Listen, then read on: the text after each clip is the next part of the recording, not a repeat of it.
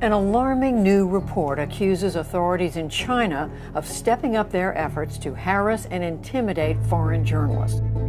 ካልኡን ኣሎ ብዙሕ ነገራት ተኸወለሎ ግን እዚ መዓልቱን ሰዓቱን ሓልዩ ዝኸይድ number of Chinese journalists allowed to operate in the United States even now is far greater than the number of Americans that are allowed to operate in China. The Foreign Correspondents Club of China said in this report that all arms of state power were used to harass and intimidate journalists, and that new surveillance systems and strict controls on movement were implemented to limit them. But they seem to think that if we're not towing the government line 100%, then therefore we are the enemy. You always believe that it's not going to happen to you, that can actually happen to anyone. People journalists sought to interview have faced threats and intimidation too, raising ethical concern. ካብ ብዙሕ ነገር ካብ ሓደ ብጭልፋ ማለት እዩ ትናትና ዘራርባ